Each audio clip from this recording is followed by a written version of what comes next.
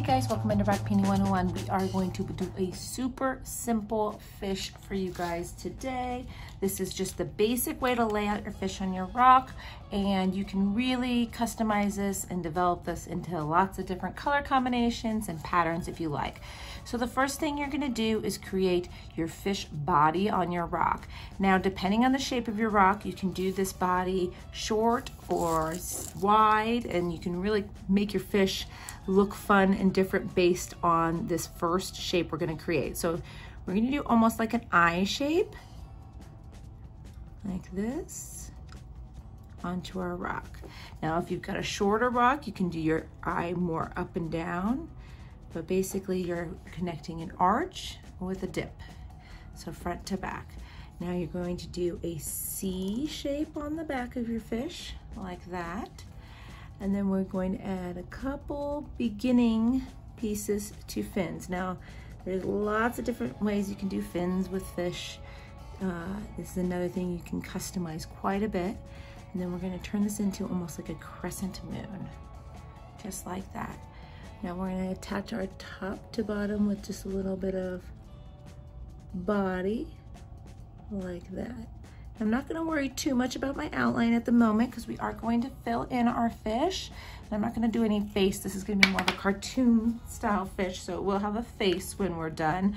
I'm not going to add any of that on yet because we're going to go ahead and do some filling in of our fish.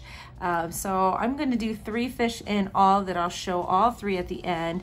I'm using a few different color combinations here, but I've just got pink, yellow, and blue here that I'm going to be working with, and I am going to go ahead and do a blue and pink fish because it just sounds pretty. It'll be fun, and you can see all the other color combinations at the end. So pick whichever color you want to be the underside of your fish, and you can just start filling in the underbelly with a nice thick stripe of that color, and then we're going to fill just about to the halfway mark. And we're gonna let that kind of settle into our rock. I am working directly on my stone, so some of this paint is going to absorb into my rock. So I kind of plan ahead for that. If you've gotten a white base coat on your rock, it might sit on top and you might be able to go directly to the second step of this filling process. But I find getting in one solid coat here works great. Now you can decide on your fins however you want to do them. You can have them continue with the colors. You can have them blended as well. There's lots of different ways you can go about that. I'm gonna actually do them, we're gonna go ahead and do them opposite. I'll do the tail that repeats the body here, but then I'm gonna do them opposite underneath, which means I'm gonna pull out a smaller tip to get in here. If I go over my lining a little bit, that's okay, because I am gonna come back and crisp everything up if that needs it at the end. For now, we're just gonna get in there with our pink on the bottom. And dab a little of this blue back here, like that. And we'll get blue on the top here. Now you can definitely be doing this whole thing, at least all the filling in parts, with your acrylic paints as well, just as easily. If anything, if you want, you can just get these liner paint pens by themselves, if that's part of it that you're kind of interested in. Now there's a few different ways that you can go about blending your 2 colors together. You can use a paintbrush with just a very, very light bit of water on it. You can blend right on your paint pens as well. So that's kind of what I'm gonna go with today. I'm just gonna go right along this center line now and put down a nice, fresh little line of my pink. And then I'm gonna come right back with a line of my blue next to it, so that we got wet next to wet here, fill in that space. And now I'm just going to wiggle along this line, and that paint's gonna kind of blend right on the tip of my paint pen. So I'm gonna do blue first here, right along that line, back and forth, and then I'm gonna do the same thing with my pink. Just gonna wiggle right along that line, pull a little bit of that blue in to my pink. And see how easily those just kind of fade together there?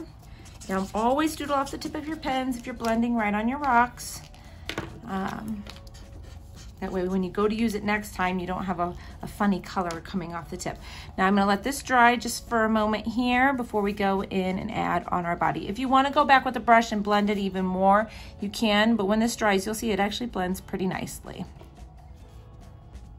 So once your fish is dry, we're gonna come back with our liner and do the outline. But first, actually, I wanna put in my white part of my eye. We're gonna give him a nice big bulging eye here. So I'm gonna go ahead and place that on because it might need a couple layers. I might pull a little bit of that pink in, so we want to make sure that we're giving that time to dry like that. Now I'm going to go ahead and line it. I'll speed some of that up. When I get back to the detail areas, we'll slow it down.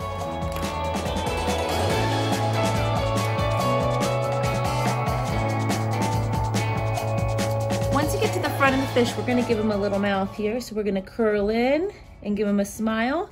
And then the bottom lip, we're actually going to create a curve to create that bottom lip. And then you can also add just a few little lines going into your fins, just to give them some direction. And you can do a few here on the tail fin as well, like that. We're letting that white dry. I'm gonna give it a second coat of white so it's nice and bright. It did pull a little bit of that pink in there. And then we'll finish them up. Now, if you have dotting tools, you could definitely do these eyes with dotting tools. It'd probably be easier for me to pull those out, but I've just got my paint pens handy here, and I did pull in a little bit of that white, so this will take a couple layers. So go ahead and just add a black dot right on top. We're gonna let that dry. The last touch will be the highlight. So the absolute last touch is our highlight in our eye, like that. And now he could just be swimming. So I'll share here at the end now. Here's 3 different color combinations of fish, a little bit different body shapes and types. So you can start with this simple tutorial and really create whatever kind of fish you like. So I hope you enjoyed this one. Stay tuned for some suggestions of what you can watch next. Don't forget to give the video a thumbs up. And thanks as always for all the comments and likes all through this time. We'll see you soon. Bye-bye.